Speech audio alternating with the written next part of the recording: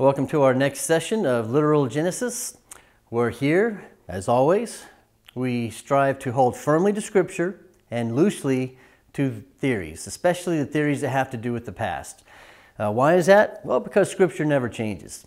When we read in Genesis chapter 6 about God giving Noah instructions on how to build the ark and why the ark was to be built and the impending flood that was going to destroy the earth, you know, that's read the same for thousands of years. It hasn't changed.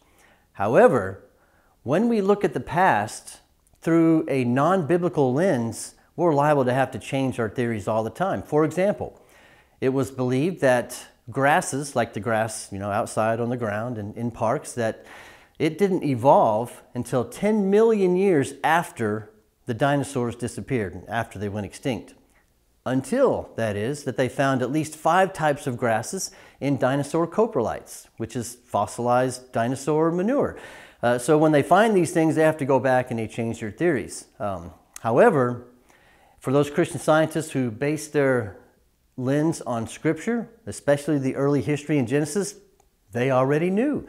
They already knew that God created the vegetation and the grasses on day 3 and dinosaurs came on day 6. So naturally, they would have known that dinosaurs would have been around the same time as grass.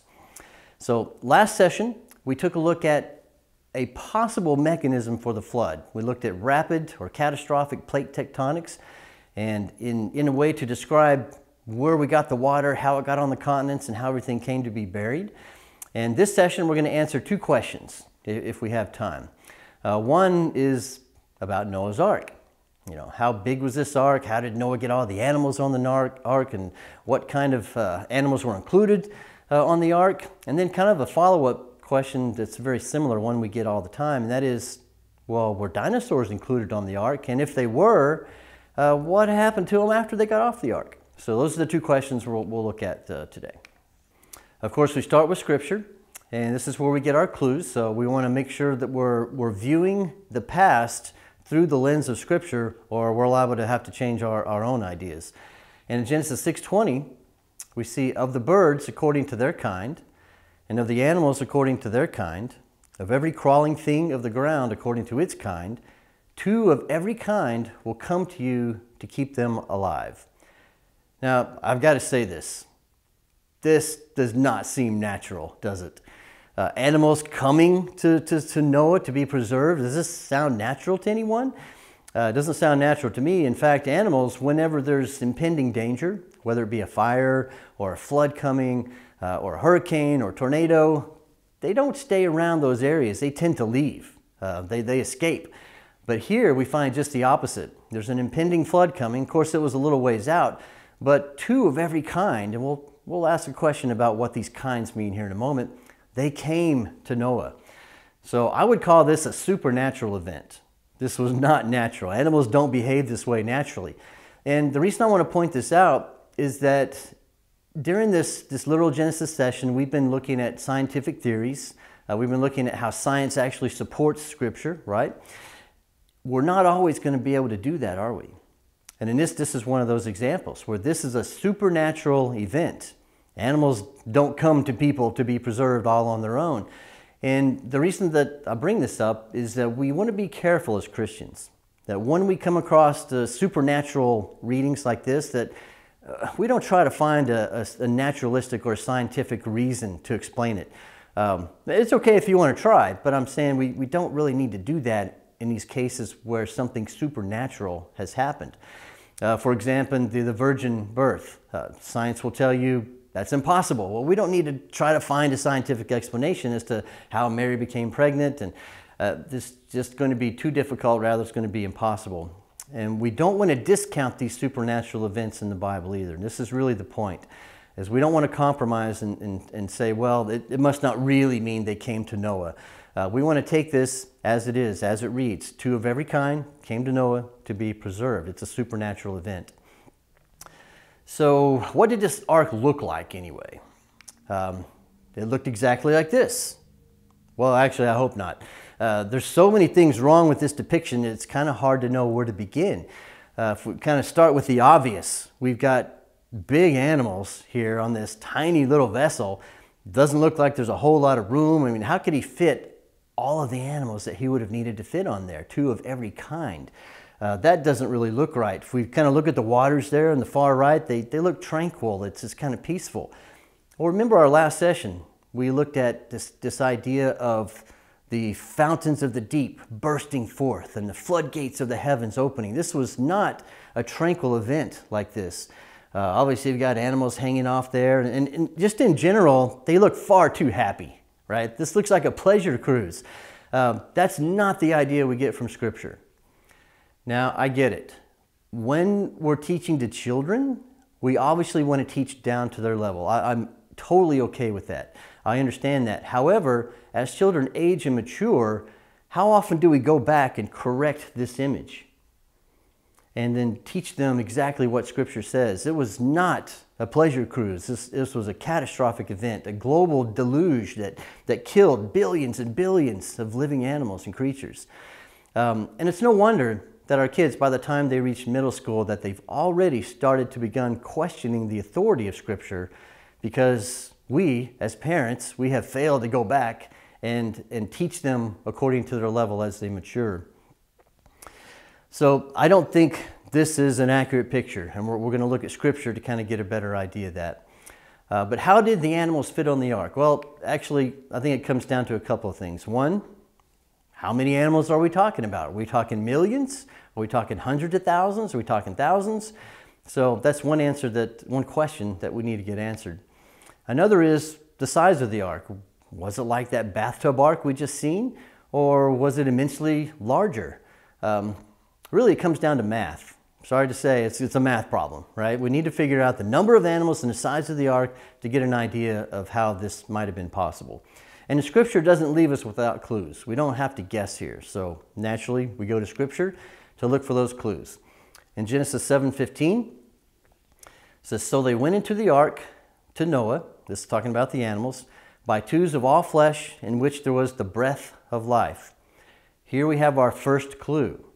Animals that were preserved, or at least 2 of animals, 2 of every kind. And when we read in other passages in Genesis where there were 7 of other kinds, 7 of the clean kinds, so there wasn't just 2s, there was actually 7 pairs of some of the others, that these animals had the breath of life in them. Well, I'm not sure what that means, but that's a clue that we need to hang on to. Actually, if we kind of fast forward here a few verses to verse 22, Scripture says, "Of all that was on dry land, all in whose nostrils was the breath of the Spirit of life died." So it's kind of coming together. We get the idea that the animals that were destroyed, who weren't represented on the ark, were land-dwelling, air-breathing creatures. And by air-breathing, the Spirit of life, like in the nostrils, right? Breathe through the nostrils. So this would exclude some things right off the bat, like fish. Fish don't dwell on land, do they? They could survive a flood. Although many, many marine creatures were buried during the flood, many would have survived. What about whales and dolphins? They breathe air. But again, they don't dwell on the land, so they don't qualify as having a counterpart on the ark. Things like insects. Insects respirate differently than mammals. For example, you and I. They breathe in oxygen through pores in the skin. It's not the same as having nostrils. So we can eliminate some of these things, although I imagine plenty of insects would have hopped on the ark anyway, right?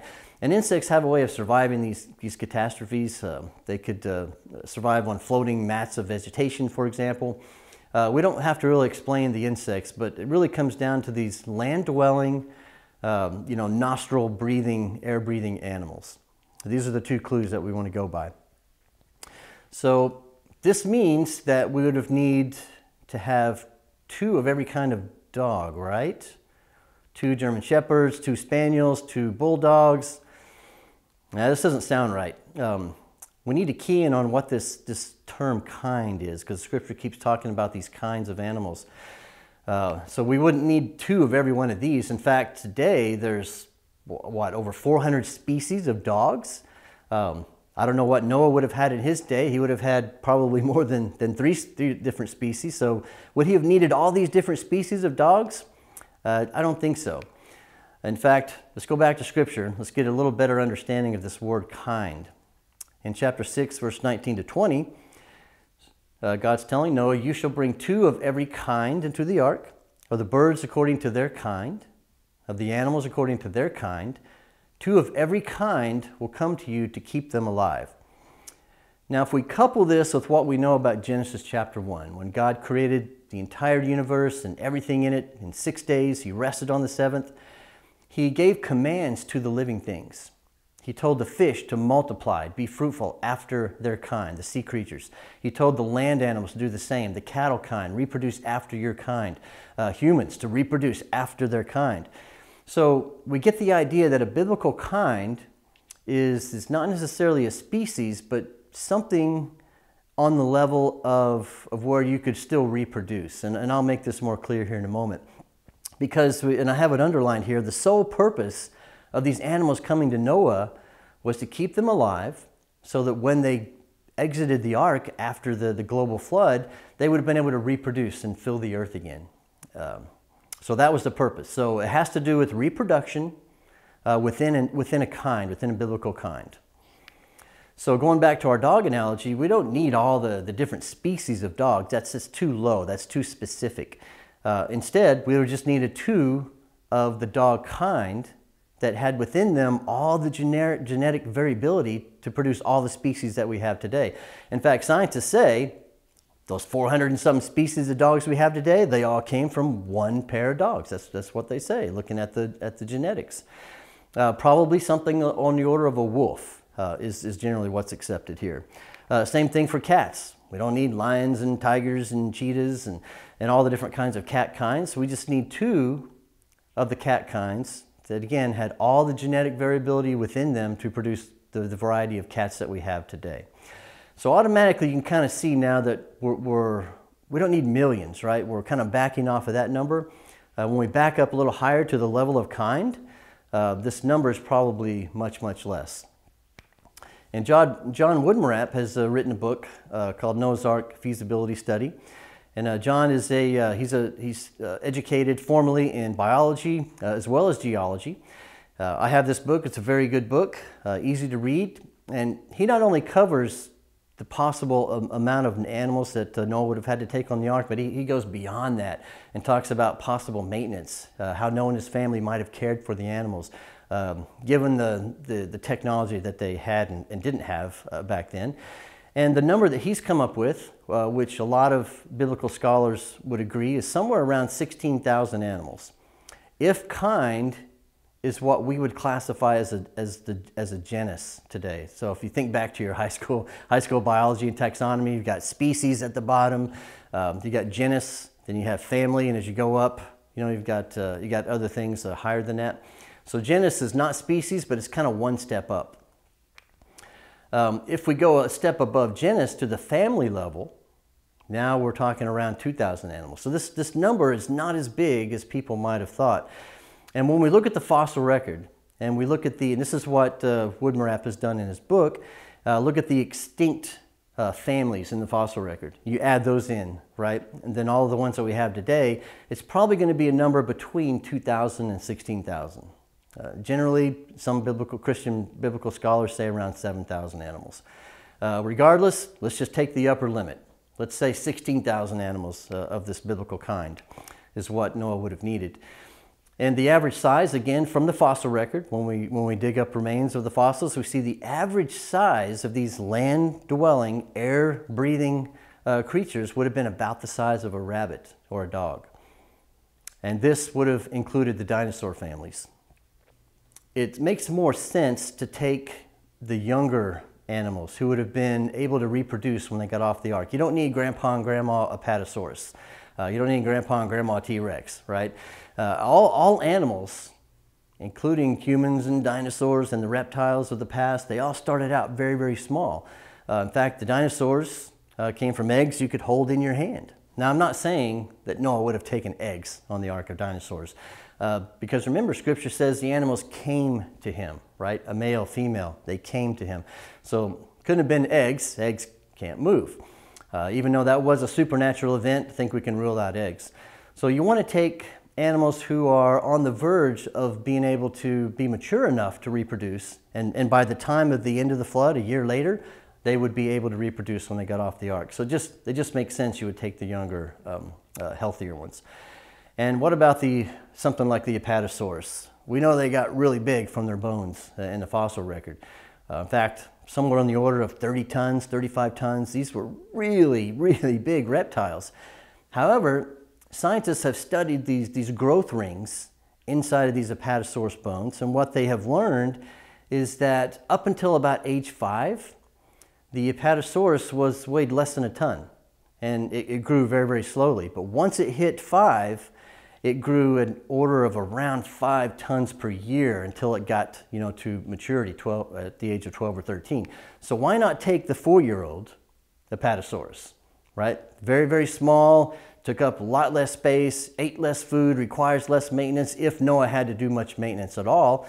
There is this concept of hibernation that some scientists believe happened while the animals were on the ark. Again, could have been supernaturally imposed. But we want to take the smaller juveniles, right, is the key here. We don't need the gigantic dinosaurs. And when we narrow those down to the dinosaur kinds, there were probably less than 30 kinds. Not all the species of dinosaurs that we know about today.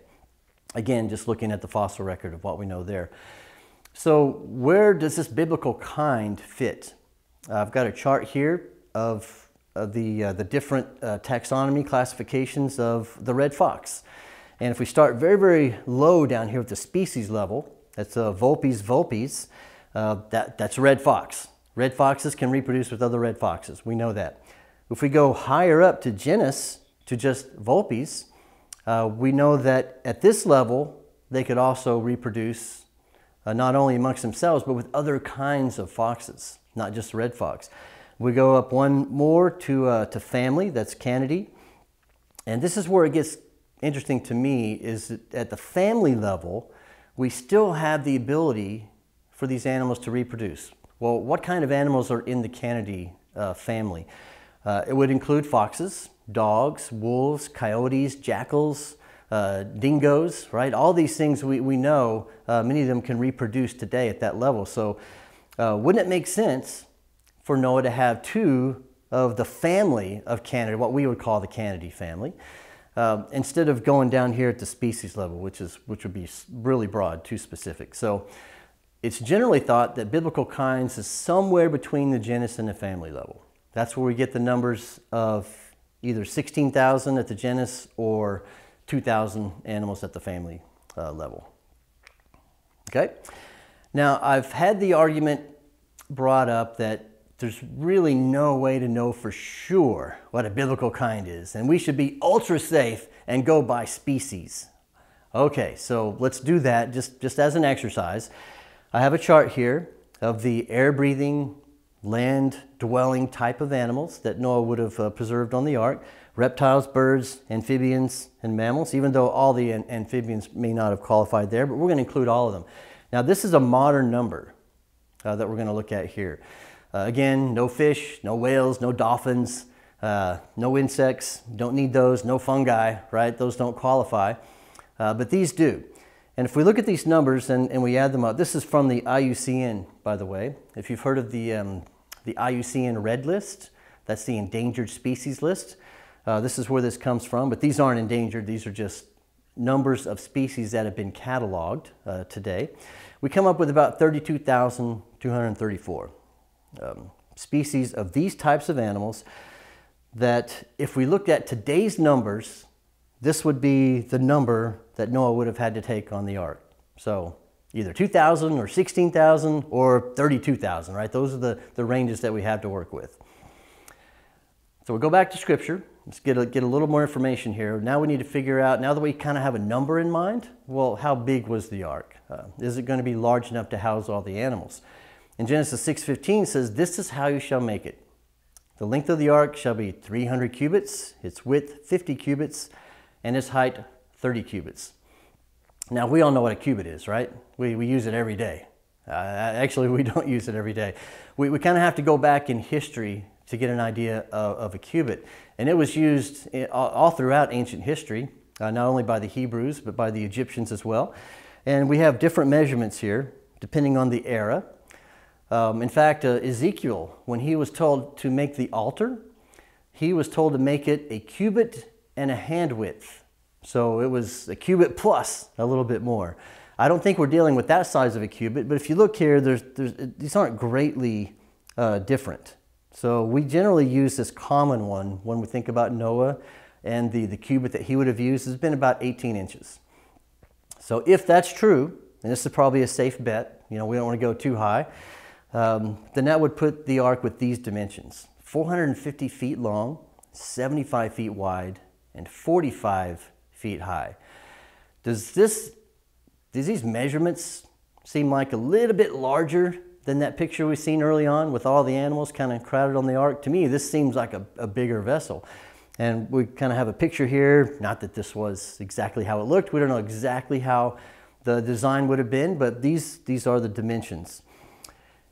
It would have been a really, really large vessel. And then you picture this with the 3 decks that God told Noah to put inside of it. This is not a bathtub toy. This is not the size of the ark we see in our children's book, is it? It's much, much larger. In fact, you can see a full-size replica using the 18-inch cubit. I believe that's what they used. In Williamstown, Kentucky, they have built a life-size replica. Notice the people here for scale. This was a big, big vessel. Well, was it big enough to carry all the things that needed to be carried? That's the question we're trying to figure out. In order to do that, we have a little bit more math to do, but don't worry, we won't have to do the math. The math's already been done for us. If we think about the size of the ark and then compare that to standard railroad shipping containers that you would see on railroad tracks, kind of tied together one after another. Given these dimensions of the ark, just general math tells us that it could hold a minimum of about 522 of these railroad boxcars. That's a lot of boxcars. And then if we think about this average size of animal that Noah would have had to have maintained in there, about the size of a rabbit or a dog, or even a sheep size, we can fit 120,000 sheep-sized animals inside of these containers, which would have been enough to fill the ark. That's a lot of animals, 120,000 animals. But we only needed to carry, remember, if that biblical kind was the equivalent to genus, we're talking about 16,000 animals. But even if we use today's species number of 32,000, do we have enough room? We have more than enough room. In fact, it would seem some of the animals might have even gotten to get out and jogged around the deck. Maybe it was kind of like, no, it wasn't a pleasure cruise at all. But there would have been so much more room than was needed. And in his book, John Woodmarapp explains how some of that room might have been used, possibly for exercising and those sorts of things. Obviously, you've got food storage. Noah was to take a representative of every kind of fruit and plant for storage, as well as food for the animals. So there was enough room for the animals. There was enough room to store the food and the water that would have been needed. Although he could have caught the water from the rain, right, and stored that. All right, so let's sum it up. We've got more than enough room given the biblical dimensions of the ark and what we know about the number of animals. It would have been 16,000 or less, and the size of the ark could have held 120,000 of these sheep-sized animals, which the average animal might have been even smaller than that. Okay, so we've answered 2 very important questions. We think the ark would have worked, right? Now, what happened to the dinosaurs? If 2 of every kind, including the dinosaur kind, came to Noah to be preserved, that would obviously include the dinosaurs. So we know that the rest who weren't on the ark, they were buried, and we find their bones all over the globe today. Billions and billions of those things. So what happened to those representatives that got off the ark? They obviously aren't alive today. Many species that got off the ark does have a modern day counterpart. They're still alive. So what happened to these dinosaurs? Let's look at the top theories. So let's look at the top 3. We'll do this pretty quickly here. You've probably heard these. Number 1 at the top of all the list is this meteorite impact. So a meteor about 7.5 miles wide, traveling at 27,000 miles an hour, smacked into Earth. And obviously that would have kicked up a lot of debris, a lot of cloud, a lot of dust, and that would have blocked the sun with these particles, these fine dust particles. And it would have blocked it for a really long time. So maybe that changed the climate, blocked the sun, it got colder. Reptiles, you know, being warm-blooded, they need warm environments. That's one. And by the way, this theory, even though it's number one on the list, the location that this meteorite was supposed to have hit in Mexico, Chicxulub, Mexico, there's a lot of controversy these days about whether or not that was an actual meteorite. Now it's generally believed that that's the site of a massive volcano because of the iridium that's found there. You find iridium in meteorites in volcanic debris as well. But anyway, it's not a done deal. Nobody knows because it was the past. Unfortunately, Noah's descendants didn't record what happened to the dinosaurs, so we don't know. I think I just gave the whole thing away right there, right? What's the second one? Second one's a food shortage. Kind of see some of that now as we go to the grocery stores. We see a shortage of some things, but the idea here is that, again, probably a meteorite or a volcano kicked up massive, you know, particles in the air, and food sources died out. So the dinosaurs died out along with it. The third most popular is really kind of along the same lines. Massive supervolcanoes. Now, when we look at the fossil record, we do see evidence of these volcanic activities of which we have never seen the likes of. Mount St. Helens, a drop in the bucket to some of these volcanic explosions we see in the fossil record. Super, super massive volcanoes. And again, kicked up lots of gases and dust and blocked the sun, and would have affected the climate, would have affected food. Now, it wasn't just the dinosaurs that went extinct. So scientists believe that whatever caused the dinosaurs to go extinct, around 80% of all life went extinct. Now, I think they're really close right there, right? Because if we go back to the flood history in Genesis, it's a big number of animals that died that were affected. And then a few, 16,000, that would have survived the flood. So it was a mass extinction event for sure.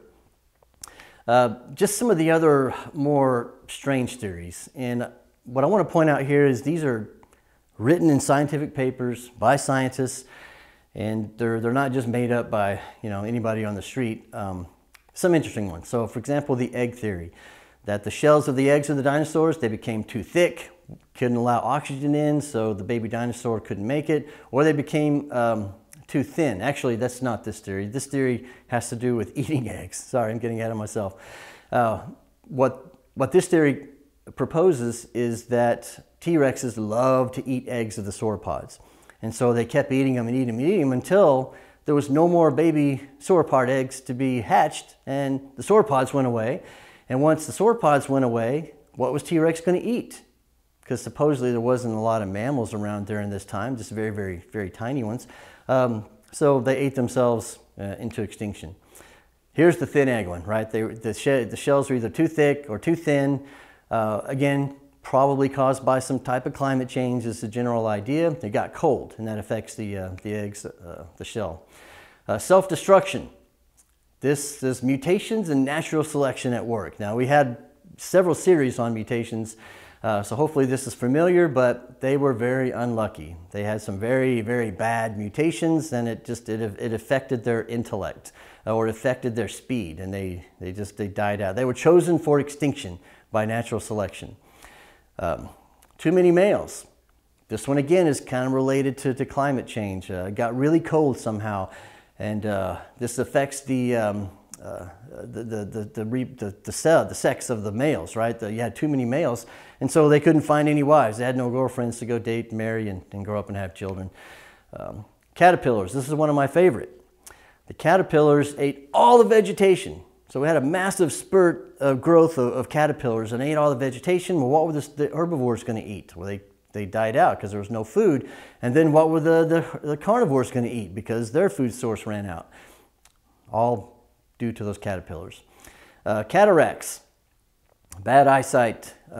This one has to do with not the climate turning cold, but just the opposite. The sun was too hot. And so before the dinosaurs could reach reproductive age, they went blind. And now they couldn't see. An actual theory. A supernova. There was a nearby star that exploded and just blasted the Earth with all kinds of radiation and X-rays. And this caused them to go extinct. Not just the mutations, but reducing the temperatures on Earth as well. Lots and lots of theories here, but Robert Baker kind of sums it up nicely. He says, traditional dinosaur theory is full of short circuits. Like the antiquated wiring in an old house, the details sputter and burn out when specific parts are tested. What's he saying here? He's saying when it comes to what happened to the dinosaurs, which is it's a good question to ask. It's an important question. But the theories just come and go, and there's so many of them. In fact, there are over 160 published theories. Now, many of them are kind of fallen out of popularity, but overall, there's a lot. What does this tell us? With so many different theories, it really means we don't know. And again, Noah's descendants didn't record for us what happened to every animal kind after they got off the ark and started reproducing.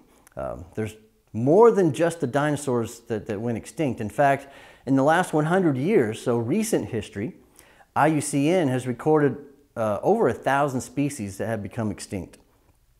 Now, this is a very, very generous number because they're only taking into consideration the species that have been cataloged. There are on the order of several million species that haven't been cataloged. And when you add those in here, we actually have daily extinction events. That's what the IUCN tells us. And the other interesting thing about this is that 1,000 species that have gone extinct, this is largely coinciding with the effort of humans to prevent this. Even in my lifetime, I've read about lots of species that have gone extinct. And this is with great effort on the behalf of IUCN to not let it happen, and it happens anyway. So it's not just the dinosaurs, right? Species go extinct all the time, even when we do our best as humans to prevent that. So kind of bringing it back around, full circle. Why?